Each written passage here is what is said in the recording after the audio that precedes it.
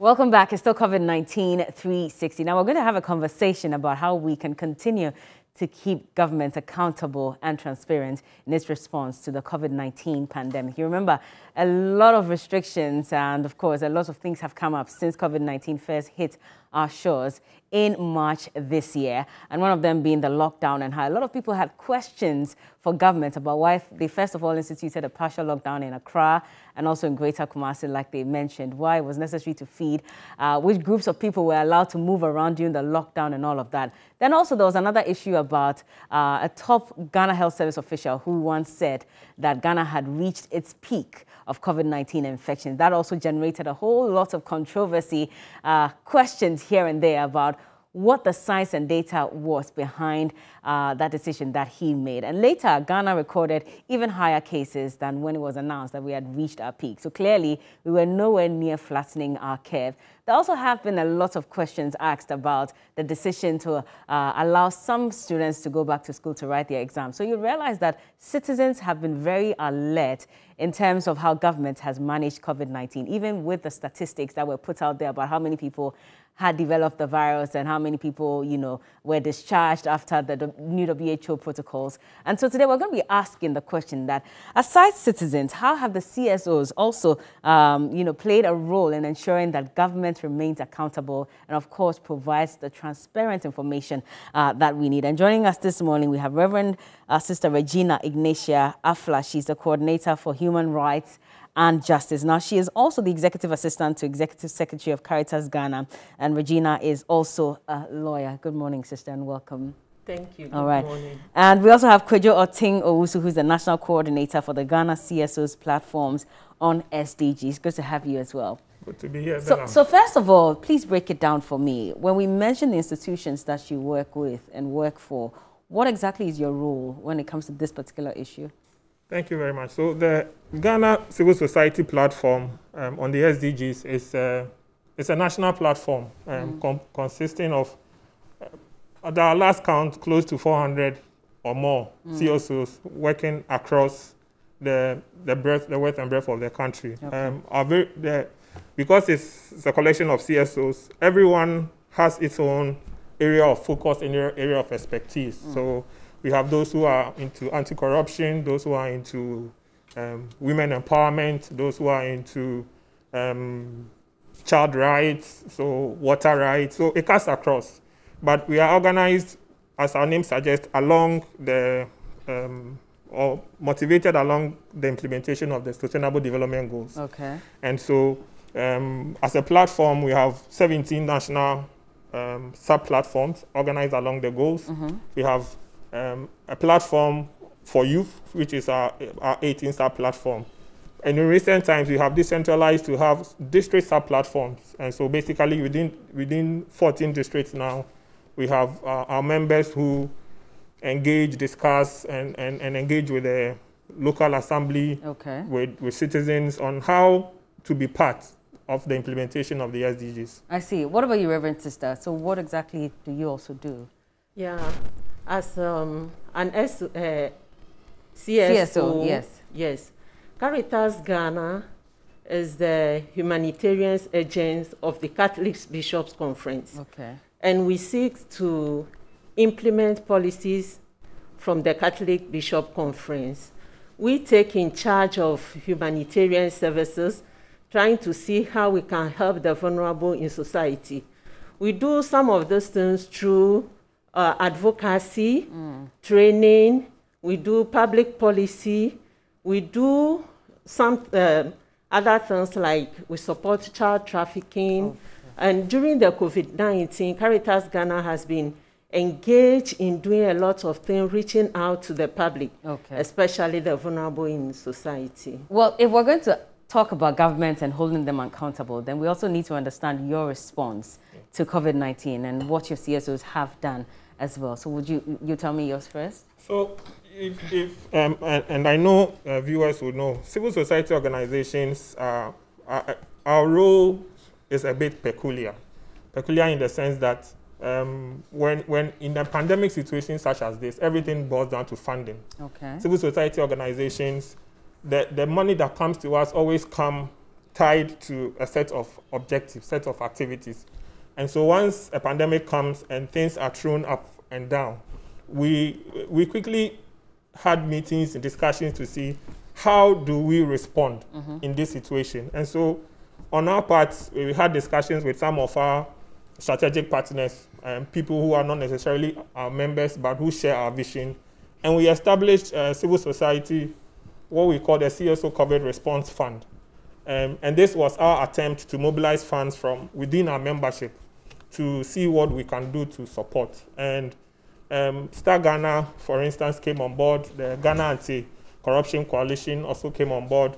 The West African Civil Society Institute, and a lot more came on board. And we raised a meager amount of money, not huge. Okay. Our pockets are not that deep. It's understandable. And so we were able to raise, as are now, close to 120,000 cedis, okay, which we have used during, just around the lockdown period. We bought some food items, some rice, some oil, some water, some vitamins, shared it amongst people whom we considered as our constituents, persons with disabilities, the aged, the mental health, street children, basically within Kumasi and Accra, because these were the areas under the affected by the partial lockdown. On that score, we were able to reach around 1,500 people. Our recent, which we call our phase 2 on that fund, has been the acquisition of some face masks and some IEC materials. We recognize that with the changing dynamics in our fight against the COVID, education is key, sensitization is key. And so we've been able to procure around 9,000 IEC sticker materials, which we'll be sharing to our members. Procurement is done. We are just taking the boxes as it were. So we don't have any, because it's not our money, we don't fall into issues later on with accountability. So that means you've done quite a lot in terms of supporting people across the country. We have. What about you, Reverend Sister? Because, of course, the COVID-19 also left us with a floundering economy, and that in itself also would affect economic rights of the citizens in the country and other rights as well. So if you're talking about Caritas and the fact that you are focused more on the basic human rights of people, what exactly have you been able to do as a CSO to support people and their rights in the country? Okay, so since the outbreak of COVID-19, the Bishops' Conference came out with a plan. And as I said earlier on, Caritas Ghana is the humanitarian agency that implements policies of the Bishops' Conference. So we took that plan up to see how best we can bring some relief to the citizen, especially the vulnerable in society. So what we've been doing is, it cuts across the whole of Ghana. The Catholic Church has 20 dioceses, so we work with those dioceses. What we do is we get funds and support from donors, and we share this with the dioceses who can reach out to members in their community. Okay. But what we also did was, during the lockdown, we went to Agbogloshi to donate some food items to those who are affected, and those food structures were demolished in Agbogloshi. So we went out to them during that time. To part of our team went to Kumasi to see how they can attend to the Kayayes who were supposed to leave Kumasi at that time and go back to their home and their places of work. So we went to that place. We went to Kaswa to provide food support to the vulnerable and people living with disability. Okay. As if it wasn't enough, we also got some donation from the Taiwan government, PPEs in form of face masks, which we distributed to all the 20 dioceses to support especially health workers, so that at least they are protected and attend to those people. We are also training the Kayayes so that they can get something on their hands and work on in form of economic gain. So during that time, this is what Caritas was doing. And of course, in providing support, you engage them as well. What are some of the information that you picked from them in terms of how they've been able to manage COVID-19, how it's affected them through and through up until this point? Yeah, it was difficult for them. Many of them said they couldn't have places to sleep, no abode for them, and moving from one place to another was difficult for them. So we did sort of training how do we empower these people so that they protect themselves against the COVID-19? So we organized some training for them. We also organized workshop to see how best to integrate them and teach them how to do small training to get something from them for themselves. Okay. Even though the coronavirus is there, they will need to leave. So these are some of the things that we did. And we also engaged them through the MMDAs, the Municipal District Assemblies. Yeah. We engaged them through that. And we are still doing that, going around, having engagements, having dialogue with them, and bringing this, especially the Kayayes on board and see how to empower them to be on their own. Did they by any chance share with you their thoughts on government's response to COVID-19? Yes. Okay. Yes, some did. We realized that at the outbreak, the onset of the outbreak, the president has always been on television to address the nation about progress of COVID-19. But unfortunately, these people didn't have the opportunity, or they have no opportunity to listen to the president. So it's really affected them. Most of them said they are not aware of what is going on. Most of them said they have no food to eat. And that is the problem to them. So they didn't really understand what was going on, because some do not have television. Some will have to travel from one place to the other to listen to news, which they couldn't do. So those are some of the things that they share with them. And some also share with us when there was supposed to be food distribution, how they were neglected. Some of them were neglected. They didn't get those ones. Of course, some benefited from it, but some also didn't get access to that. So these are some of the things that they discuss with us. But as I said earlier on, we provide food items to see how best we can support these people, also to live and have a living for themselves. Kojo, what about you? I mean, I find this challenging, especially because governments had indicated that all of the president's addresses were going to be translated into different languages and distributed across the country, so that all those who could not necessarily understand his address in English would also get the chance to understand. I think there were also, ways by which they were ensuring that they reached the masses by engaging them, physically and all of that. What about you? When you were engaging these people, did they also come up with such, issues, and how bad was it?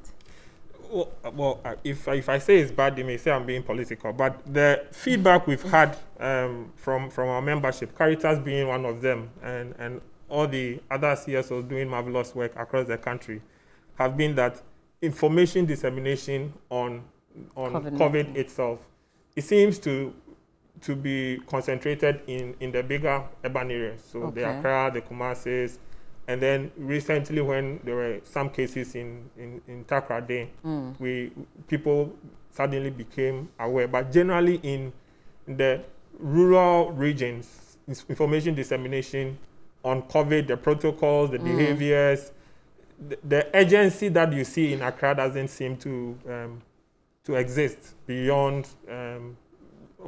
if I may say beyond Sunyani, but I don't want to generalize. But some of the feedback we've had from the Upper West, for instance, the Upper East, for instance, have been that people are going about things as if nothing else is at stake.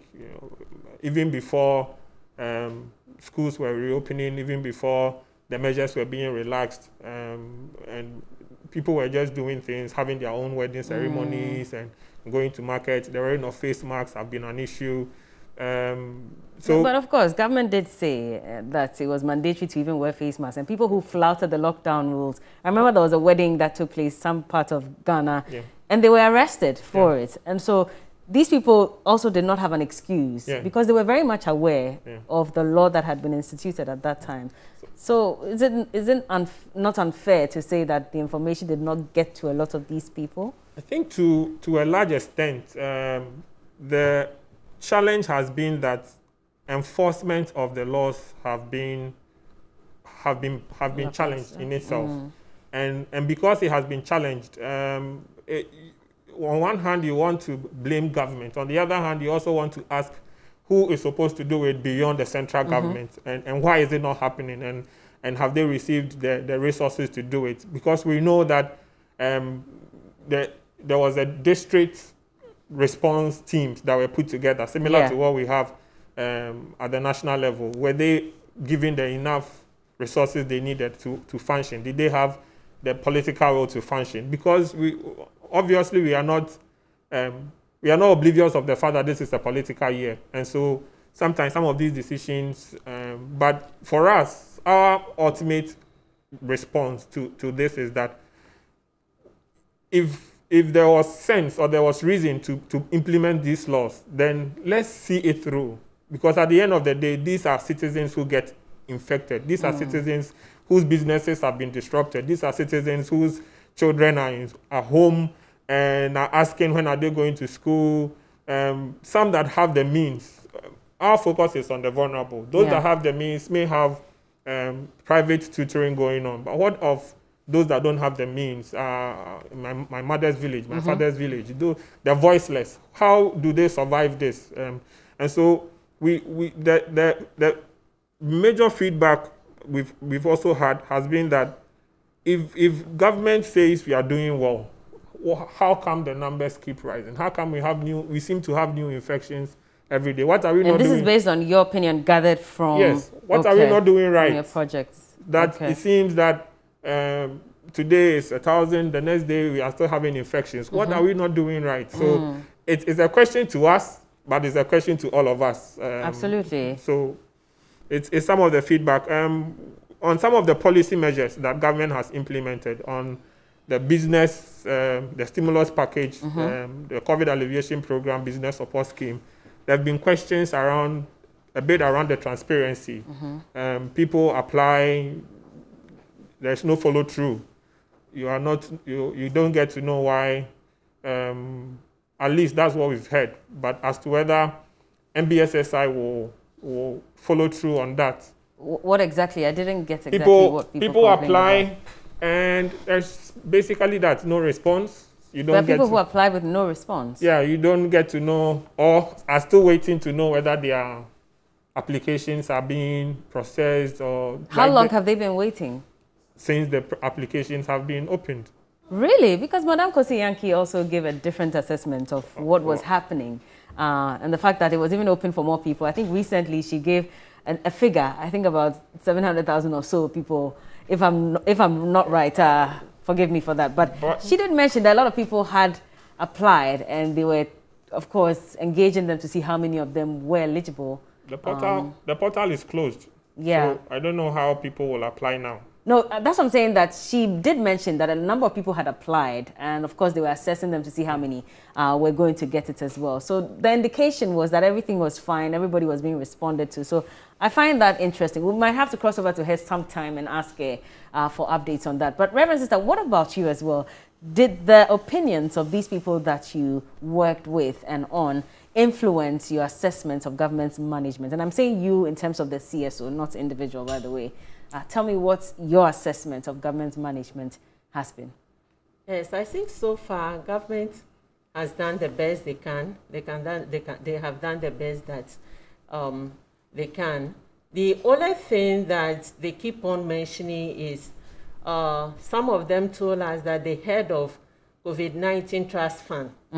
And so that fund, how is it being used? How is it being managed? So it becomes a bit difficult for us to explain to them because we ourselves don't know. We don't know how the fund is being managed. So in that regard, we are not able to explain to them.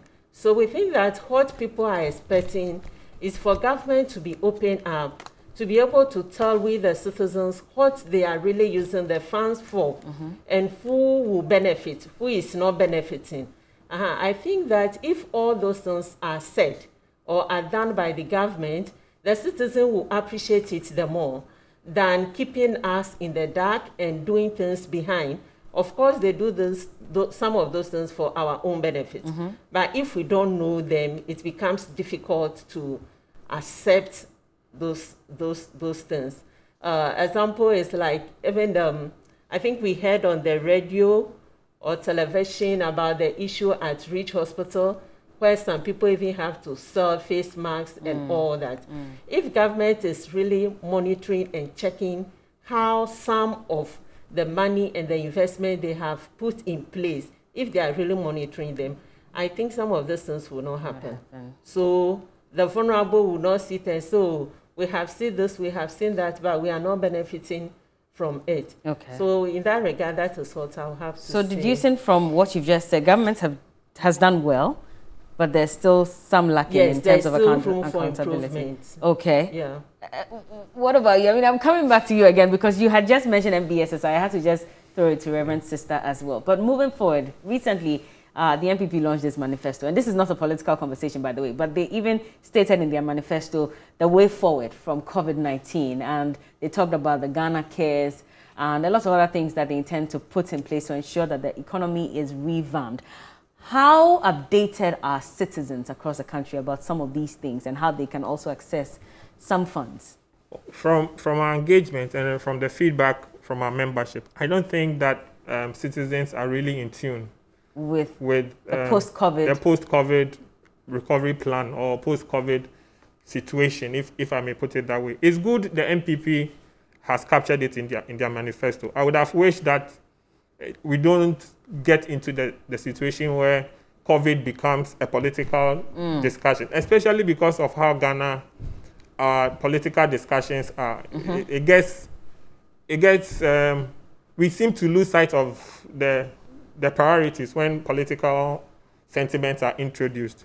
But so this should have been a national plan devoid of politics. Because COVID, it doesn't appear to anybody that COVID will go away anytime soon. So I think that we should have a much more long-term discussion on post-COVID. It shouldn't be just in a manifesto, but post-COVID in the next 5 years, in the next 20 years. If you check the midterm supplementary budget the finance minister recently put out, you realize that all the indicators show that from the World Bank, from the IMF, that there will be a recession. And so we should have the discussion within that global context, not just look within Ghana and have an MPP said this, because I'm sure once the NDC manifesto comes out, obviously we will have that kind of comparative discussion, which may make us lose sight of the fact that this is something more of a long-term situation that requires all of us making our input. As Reverend Sister mentioned, if civil society organizations themselves are not well briefed on the issues, we can't do our role of sensitizing the public or the citizenry on how to tag in, where to enter. I mean, are you saying you're not well briefed? You've not been engaged enough by government? I would not. We have been engaged, but not enough. That's why I added. Yeah, not enough. We had a session where the deputy information minister joined in, and he mentioned to say that, I mean, government cannot openly be engaged with civil society in a way to corrupt the independence of the civil society organization. But I think that in as much as we respect that opinion, this should be seen as an all hands on deck scenario. Ideally, civil society would want to come at government, be chastising, but if you have noticed, it has been a bit on the tone down, because we are not in normal times. Nobody gains by pulling anybody down. So our focus is on the same people government has focus on, the poor, the vulnerable. So how do we come together and ensure that at the end of the day, the Kayaye who is the most vulnerable, or the old lady who is the most vulnerable, we all get through together. At the end of the day, we all have life. Reverend, I'll come to you to take your final words before we wrap up. And so, moving forward, what advice would you give to government in terms of engaging the CSOs even more? Because clearly you have worked closely with these people, and so you understand what their needs are and why it's important to formulate policies that will be beneficial to them. What advice do you have for government? I think government should be able to engage the district assemblies, because they are working for them. And if they have no education, or they have no information, or they don't understand how or where government is moving towards, it will be difficult for them to work. So government should be able to empower them so that they can do the work from the district, because Whether we like it or not, the district is where everything happens. And I also say that we as CSOs must also embrace government plans so that together we can all work to move Ghana forward. Absolutely. I think that is what I can live with government. Thank you so much, both of you, for speaking to us this morning, and we hope that a lot will be done. As always, we touch on the very pertinent issues in society, of course, as a result of COVID-19 and its adverse effect on the economy. I've been speaking to Reverend Sister Regina Ignatia Afla. She's a coordinator for the Human Rights and Justice. She's a lawyer and also the executive assistant to executive secretary of Caritas Ghana. And Kwekjo Oting Owusu is the national coordinator for the Ghana CSOs platform on SDGs.